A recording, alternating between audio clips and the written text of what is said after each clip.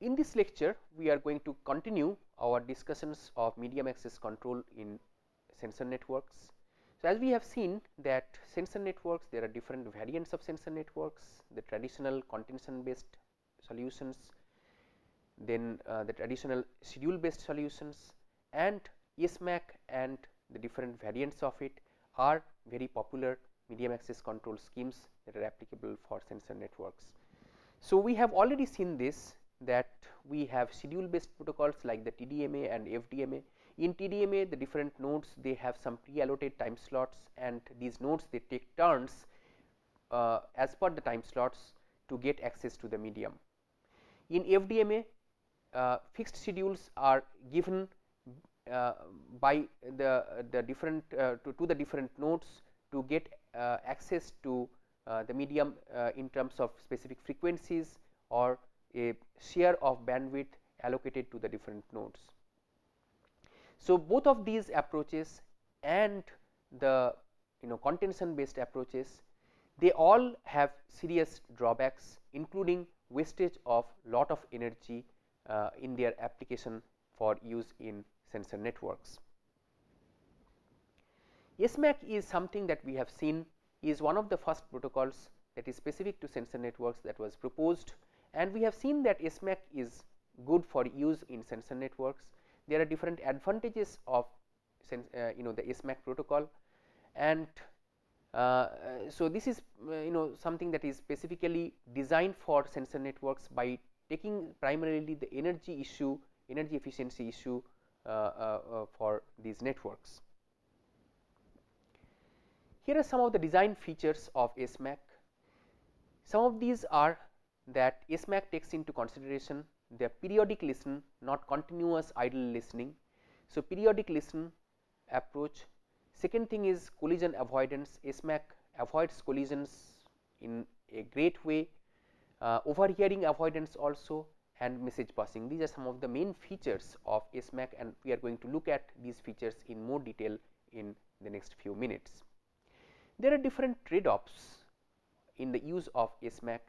Whereas SMAC tries to achieve lower latency, this particular protocol comes at higher cost due to energy consumption. So, there is a trade-off between latency and energy, and fairness and energy consumption. So, SMAC design, the integral to it is the concept of periodic listening and sleep.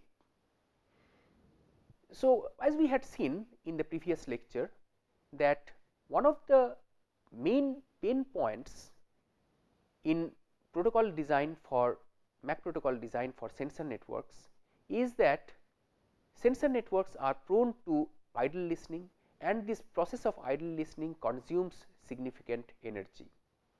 So, idle listening, due to the idle listening and the excess consumption of energy, this is something that is undesirable, and what is proposed by SMAC is to put all the nodes to sleep periodically.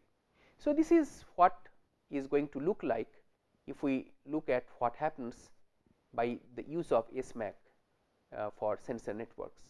Each of the nodes, it is going to listen for a short duration of time, and for a longer duration of time it is going to be put to the sleep state, sleep mode, and then it wakes up again, listens for a short duration of time and goes to the sleep, and so on and so forth. So, what we have essentially, as we can see in this figure, is we have a pattern of listen sleep kind of cycle that is followed by each of these different nodes.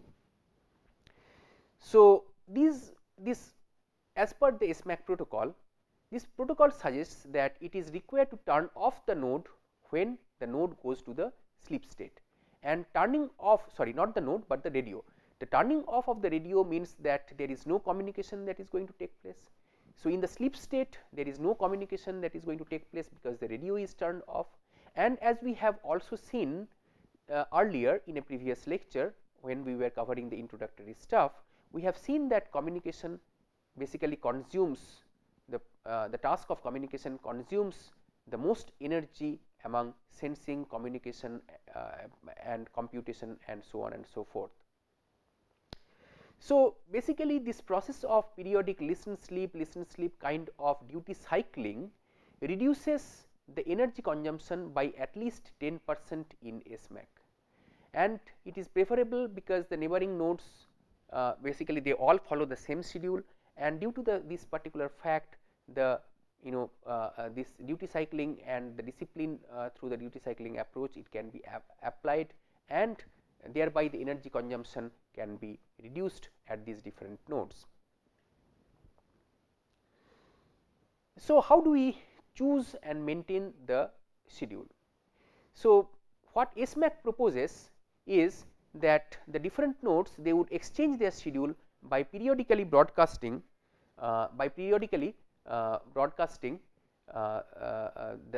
something called the sync packet. The nodes take the following two steps to choose their schedule. So, it will listen for the sync packets for a fixed duration of time. There can be three cases when it is doing it. So, either there is no sync packet that is received, or sync packets are received in the second case, or multiple sync packets are received. So, if we look at the overall, the overall picture is like this, that as we have seen before, that in this particular SMAC protocol, it uses a virtual clustering kind of concept. So, in the virtual clustering concept, we have different clusters, and in these virtual clusters, the different nodes, they follow the same schedule. So, we have in this particular diagram, we show that these nodes, they follow schedule 1, all these nodes, this orange color and the black color nodes, they follow schedule 1, and these nodes, including these black colored ones, the blue and the black colored nodes, they follow the schedule 2.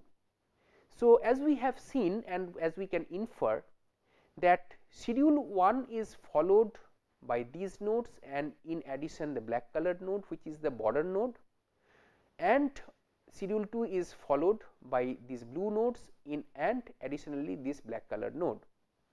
So, as we have seen that this border node basically follows both the schedules. So, and this border node initially, let us say, if the packet is sent from this virtual cluster, it will initially follow schedule 2, and then once the packet reaches this particular the nodes in this cluster, it is going to follow the schedule 1. So, this is how it works.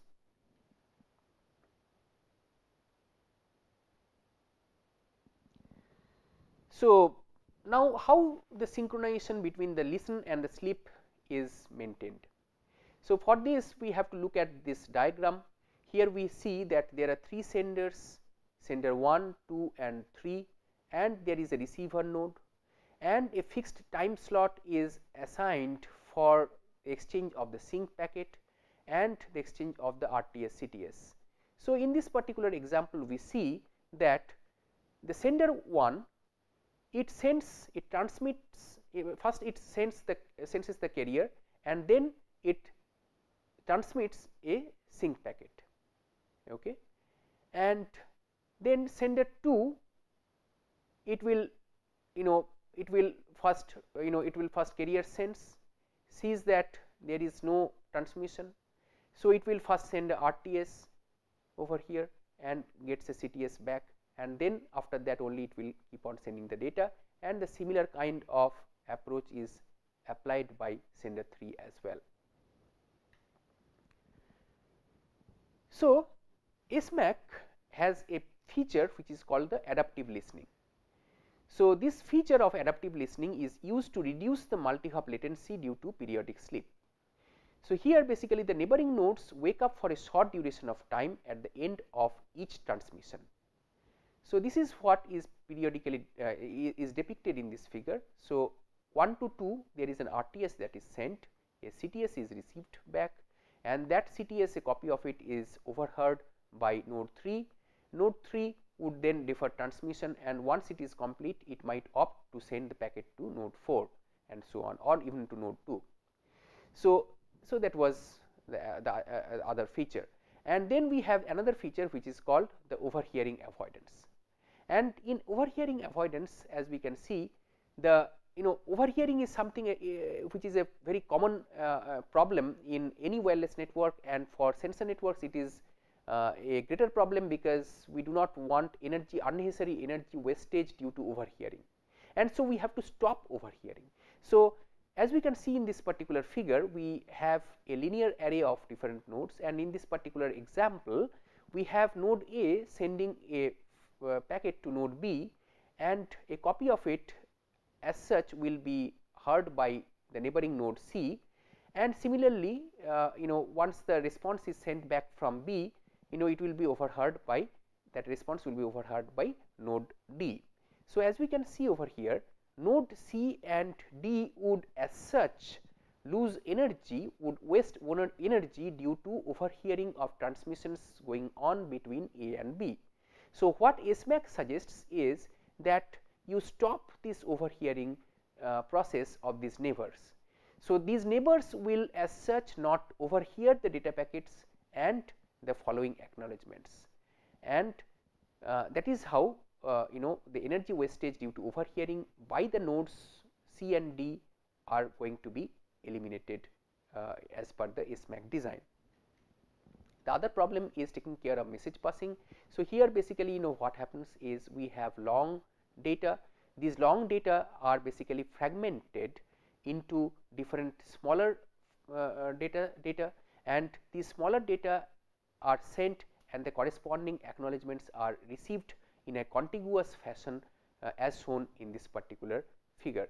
So, as we can see over here, we have data sent from A to B, then once B has received, it could send the packet, but so there is at the same time in this particular example we see that there is a sync packet that was sent by node C, and that would lead to collision at node B between the packet that was the data packet that was sent by A and the sync packet that was sent by C, and so we have at B's end there would be collision, due to which the packet that will be sent will be corrupt. So, SMAC, as we have seen, basically cuts down on the energy consumption, unnecessary energy consumption due to different factors such as idle listening and so on and so forth, overhearing, idle listening and so on and so forth. And this was a problem with the other MAC protocols that were proposed before the SMAC protocol, and SMAC protocol consequently has been made more energy efficient and more usable by the sensor networks, and SMAC is able to greatly prolong the network lifetime by cutting down on the energy consumption at the different nodes, and this is a critical factor for any real world sensor network deployment.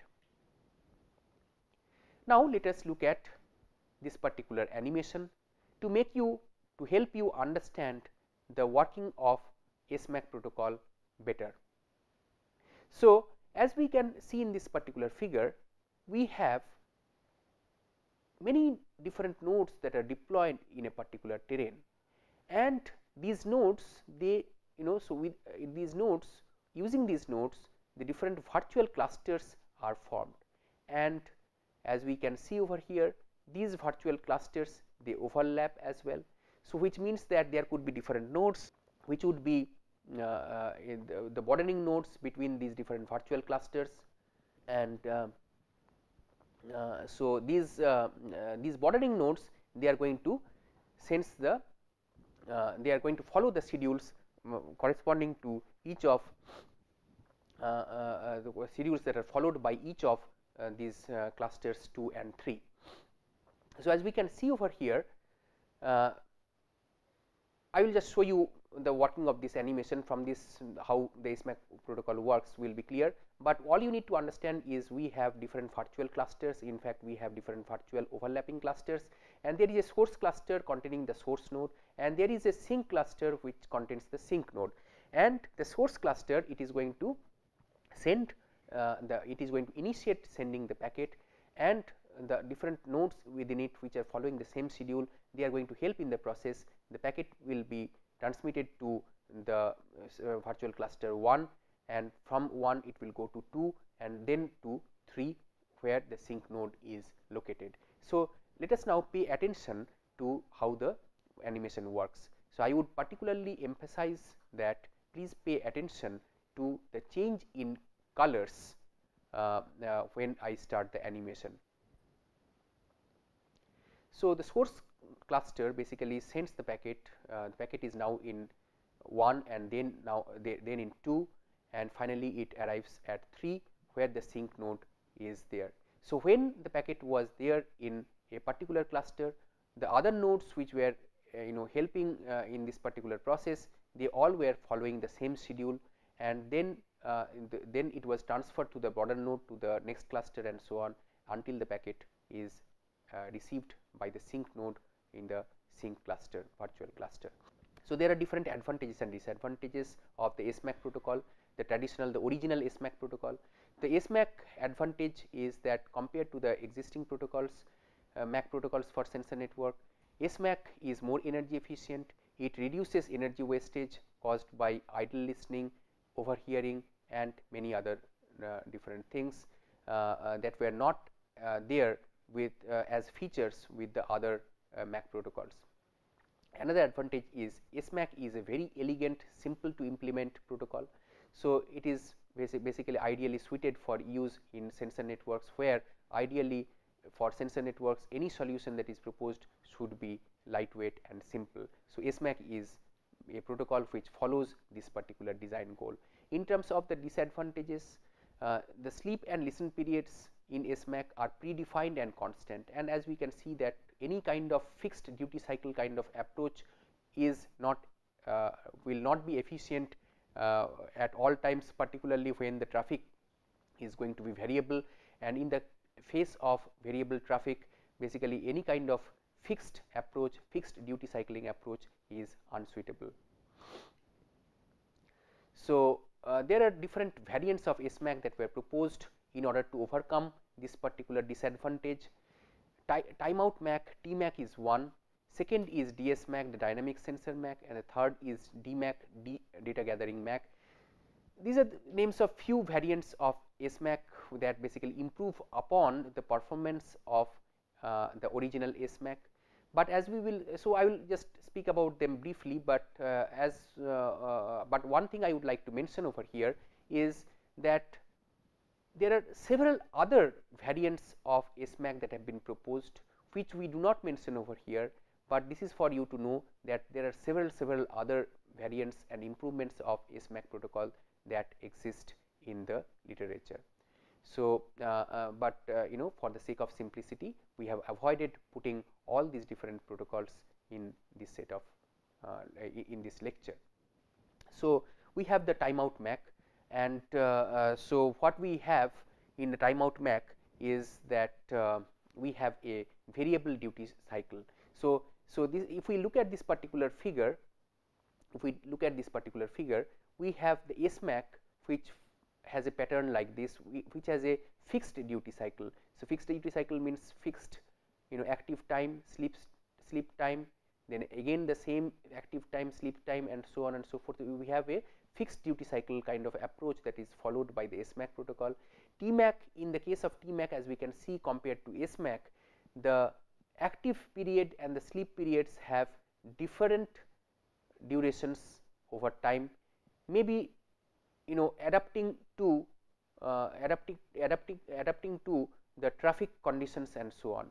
So, as we can see over here that here we have somewhat longer duration of active time, then it is even longer, the active duration is even longer over here, and it is shorter in this particular case. So, what we have is a variable duty cycling approach that is followed by the TMAC protocol compared to the fixed duty cycling approach that was proposed by the SMAC protocol.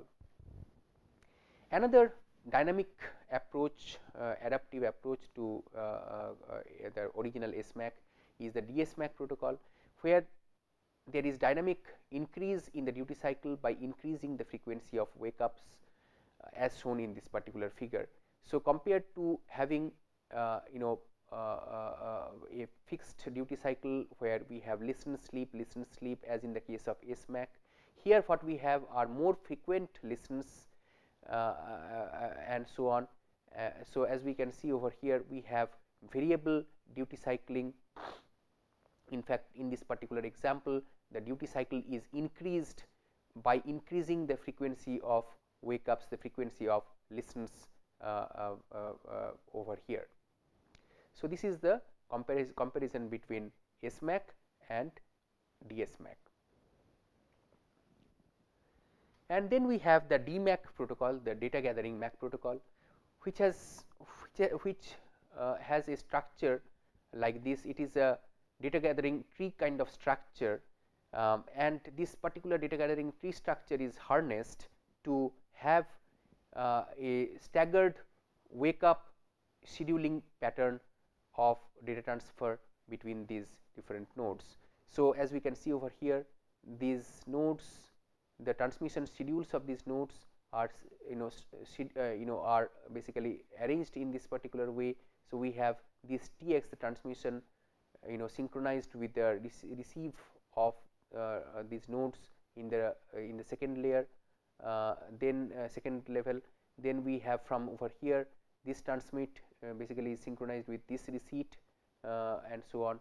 So, this is how overall the data is transmitted through the data gathering tree, and underlying protocol in the medium access control follows this kind of schedule, and this is why this is known as the staggered wake up schedule based MAC protocol, the DMAC protocol.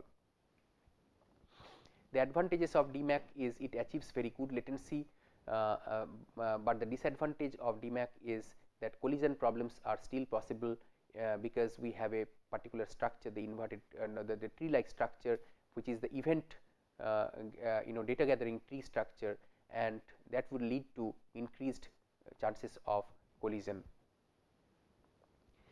So, here are the list of references once again for you to go through the individual protocols that we have discussed. These the corresponding papers are mentioned over here. So, with this we come to the end of the MAC protocols for sensor networks. We have looked at in both of these lectures, the previous part and this particular part, we have looked at the issues surrounding the design of MAC protocols and how they can be overcome, different MAC protocols that have been proposed for use in sensor networks. Thank you.